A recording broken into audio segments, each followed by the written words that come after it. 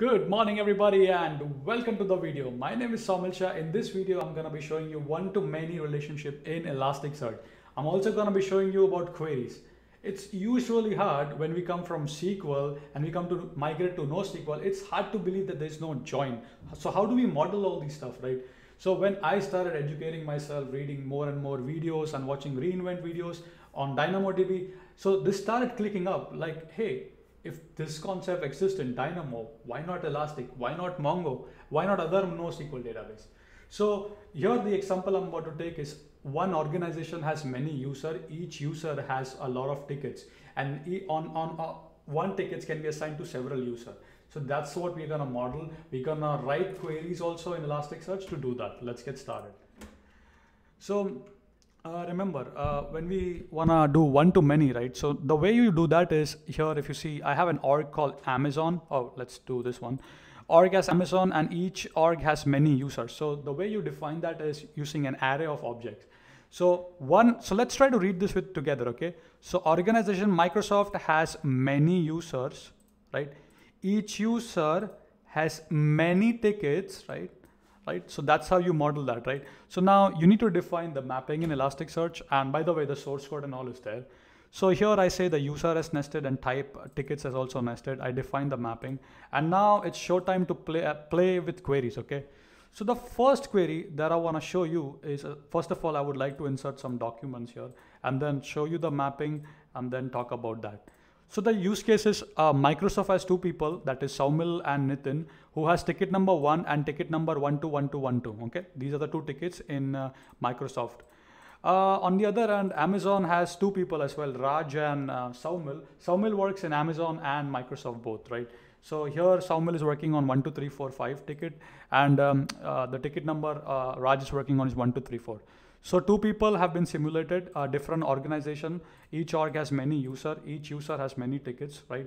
Now, if you observe here, what I'm doing is give me the documents where the org is Microsoft. So query bool must org is Microsoft. Very simple.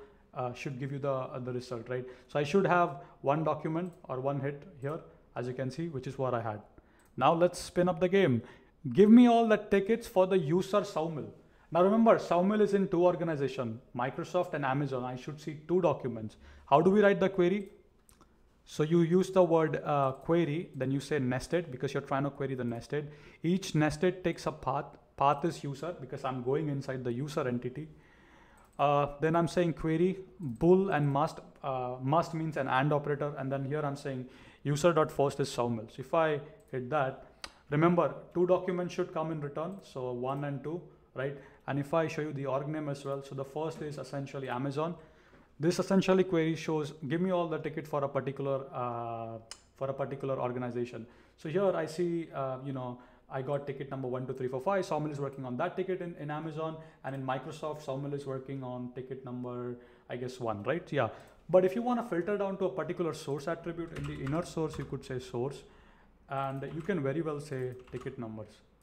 And if you do that, I think I messed up the syntax because I have to go all the way from the source. So I have it here. So let me copy this here and then show you on the upper query. So we were on this query, right? This one right here. So now if I want to just see the ticket numbers, I can very well do that. And here you can see ticket number 12345 and ticket number 1, right? So give me all the tickets for the user Saumil. I was able to do that.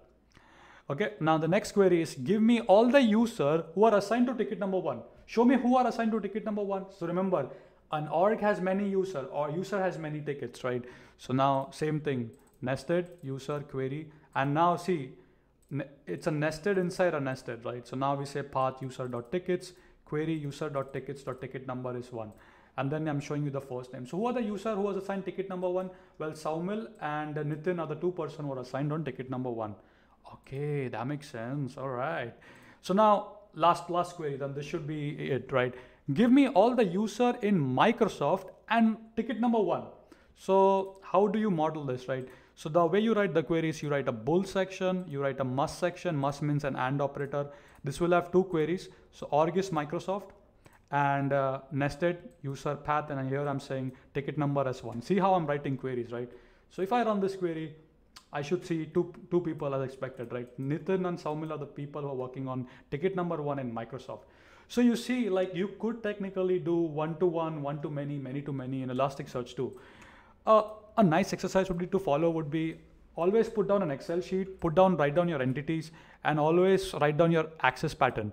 Get me all the orgs with a particular name. Get me all the user in an org. Get me all the tickets for a user, or for a given user, show me all the tickets. So I wrote all my access pattern. Then you want to follow this exercise, right? You want to write what is nested and what is not, and what is keyword and what is not. So this exercise will essentially help us to understand the relation, right? Then you can model your entity. So for example, an org has many users. User has many tickets, right? This is one way to do one-to-many.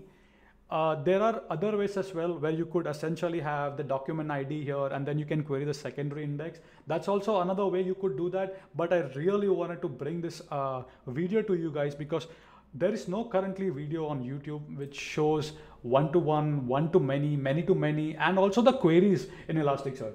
So I am pretty sure this is gonna benefit a lot of people because I get queries about Elasticsearch every now and then. Hey Saumil, how do I do this? How do I do that?